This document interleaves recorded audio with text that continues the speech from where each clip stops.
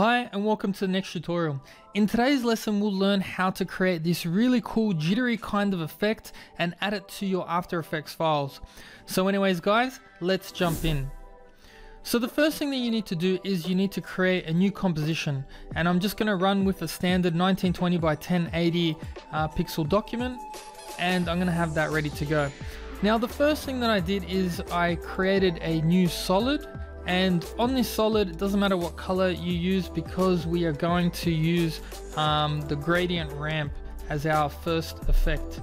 So if you can find your gradient ramp effect, drag it to your solid, and now you can start to change the colors. Now as always, I went to color hunt to get the colors, and in this case I'm going for a pink.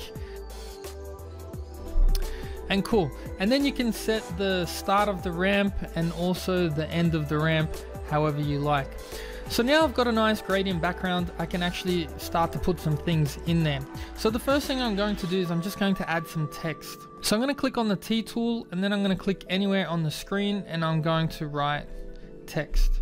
And I'm just going to make sure that it's a bit thicker so that I can actually see it. Cool. So now that I have some text on my screen, we're gonna add the kind of jittery effect to it. So to create this effect, what you need to do is you need to go to New, and we are going to create an adjustment layer that's gonna go on top of all your other layers.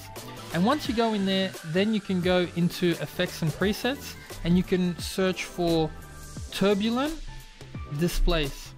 And you can click that and drag it to your adjustment layer.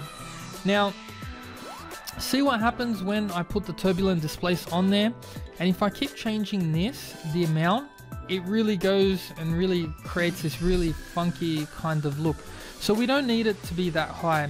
So we're just going to drop it down to about 20, maybe even a little bit less, maybe about 16. And the size we're going to drop to about 10 also. So it's very subtle, okay?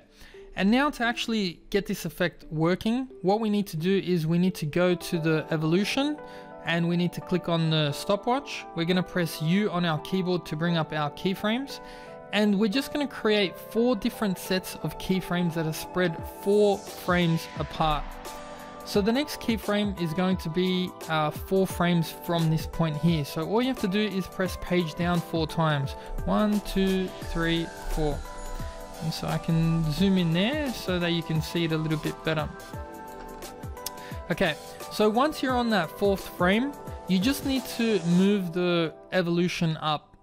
It doesn't really matter what number, you just have to make sure all the numbers are different. So I'm going to do that again, 1, 2, 3, 4, and then I'm just going to bring it up again, 1, 2, 3, 4, and then move it around again, and then the final one.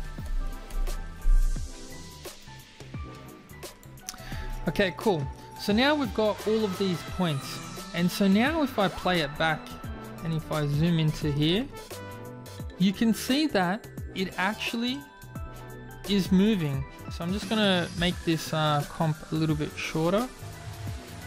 So now I'm gonna loop that, and you can see that it's actually wiggling and jittering and moving. And that looks pretty cool. Now, if you want to go back in and change any of these things, so for example, this one you want to increase it, just make sure that the numbers are all different. If you want to go back and change the amount, you can, and then that gives it another look as well. So I'll keep it on 20 for now, just so it's a little bit more prominent. Now, once you've done that, the next thing that you need to do is you need to make sure that like your animation won't only be 16 frames. So I'm just going to make it probably around about 5 seconds. And then I'm going to trim that comp to that work area. Now what happens here is once we get over here, there's no animation on the actual adjustment layer. So what we need to do is we need to make sure that we highlight all these frames, and then we can go and say toggle hold keyframe. And still it's not really moving over here, so we have to add an expression. So you alt click on the evolution stopwatch, and all you have to write is loop out.